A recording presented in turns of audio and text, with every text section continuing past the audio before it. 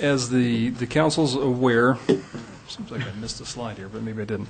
There's been some recent discussion regarding the Area City Impact Agreement between the city and the county as it related to a proposed code amendment that Latah County was considering here earlier, I guess middle of last month.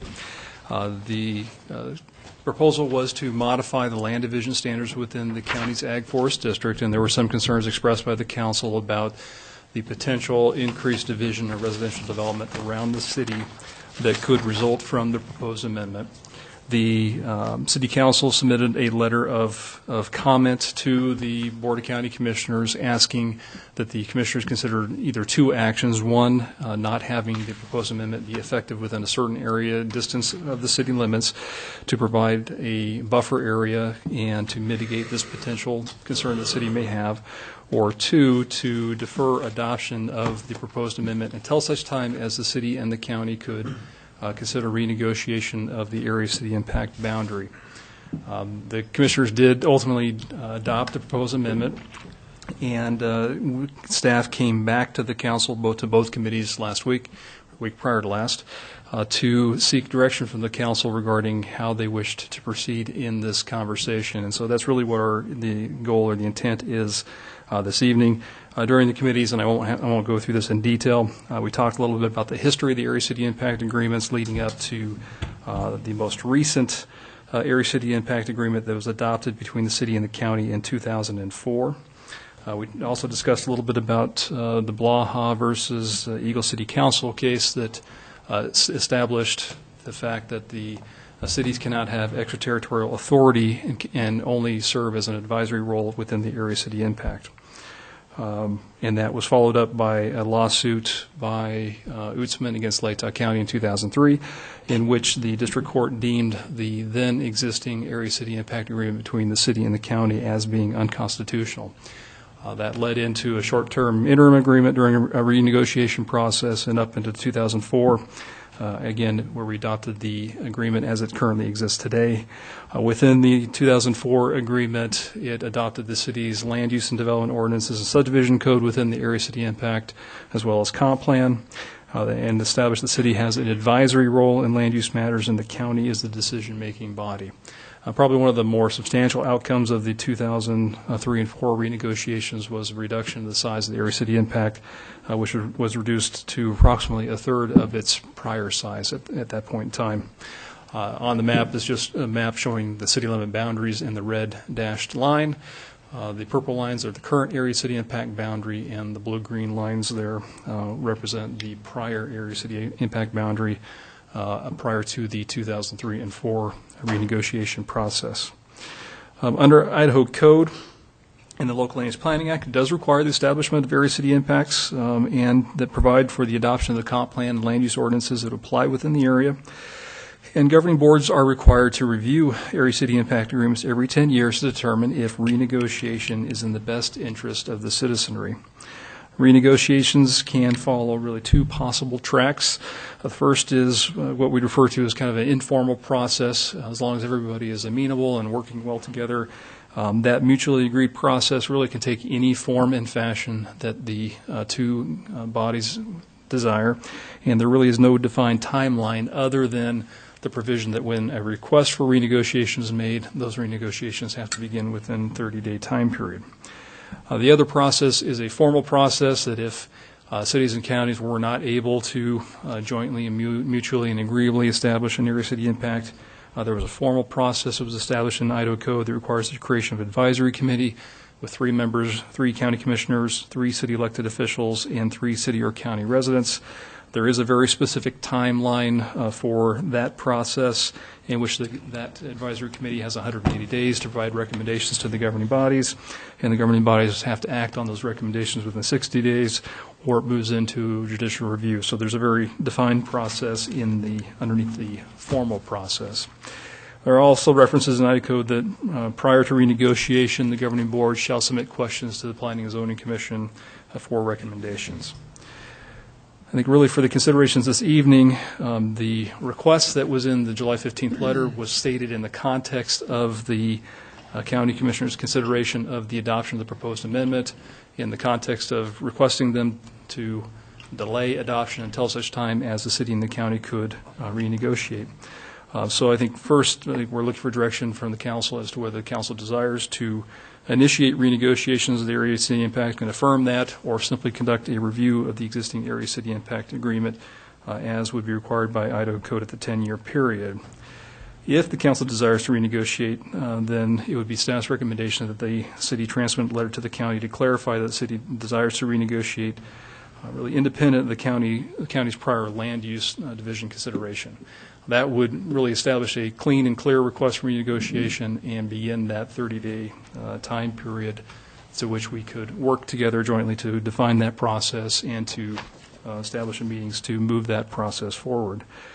We would also recommend certainly pursuing the informal renegotiation process that allows the opportunity to us to work jointly at a pace that's appropriate for the process and work through the relevant issues, and that process, we at the committee level, certainly there were comments made that council members wished that start with a joint meeting with the county commissioners really to outline some of the issues and begin to move the process forward.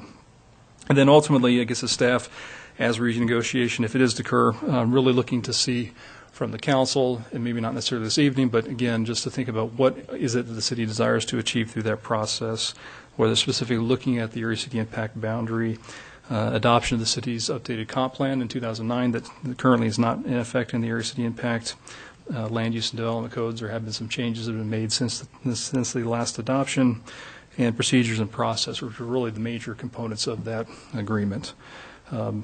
So again, I think right now that's really the discussion for the council, and I'd be happy to try to answer any questions that the council might have. Thank you, Bill. Any questions for Bill about his presentation? Walter, I know you and I went to the county commission hearing on this issue. A lot of good it did us, too. There you go. Failed miserably. Question for Bill. I'm in favor of looking at the city area of impact, not in total, but in the specific areas where we have belief that development could occur in the next 10 years, and in areas where possibly the area of impact line bisects something that we would like to have in the future considered in the whole, i.e. particular properties, possibly the South Moscow Industrial Park, or whatever it may be. I think that the county would be more amenable to a resolution that we might like, were we to not say we want to look at the whole thing and push it 5 miles out on 3 sides.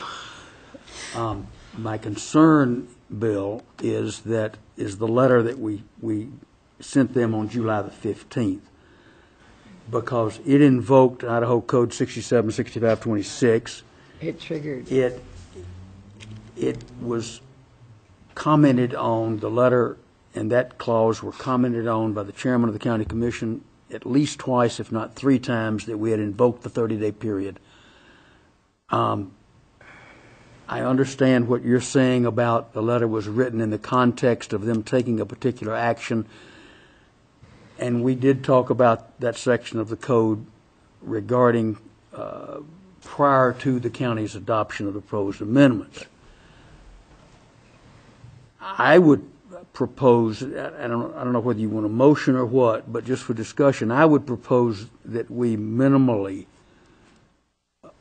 right away write another letter to the county and clarify the fact that we are serious about wanting to talk about the area of impact, and that just so there's no confusion between their action, our letter, their action, and our intent, that we start the process, and that we don't get caught up in state law, which uses the word shall in several places, particularly in paragraph D, which says that renegotiations shall begin within 30 days after written request to the city or county, and shall follow the procedures for original negotiation provided in this section. I don't want us to have the county say, well, we kept waiting for you and you didn't show up and the 30 days expired, go away. And I don't know that they would do that, but I don't want that to be put in that position. Thank you. Thank you, Walter. Mr. City Attorney or City Supervisor, any comments about this in terms of interpretation of this section of State Code? Well, I'll comment about it since I was the one who drafted the first letter with Bill. I don't think it makes a bit of difference. If the 30 days were to expire, it makes absolutely no difference. It doesn't foreclose us requesting that we renegotiate again. There is no definition of what renegotiation means. As we talked about, renegotiation, we have taken the first step by saying we want to renegotiate. One could interpret under the Idaho Code that it requires the county to respond. Thereby not responding, they are violating law. So my point is that the path that is being recommended is to pursue the informal renegotiation process to get the council what it wants. As we've talked about, and we talked about this afternoon, we have talked to the county planner who indicated that she had talked to the county attorney and that the interpretation of sending a letter promoting a process or suggesting a process, and the suggestion that staff had made was to send a letter saying we would like to meet with the county commission, meaning the council, meet with the county commission to define the issues and set a process by which we can revisit the areas of city impact that both bodies want to revisit. That, in my mind, is pursuing renegotiation under the code. If you like, that letter can be drafted pretty quickly and be sent out well before the expiration of 30 days from July 15th.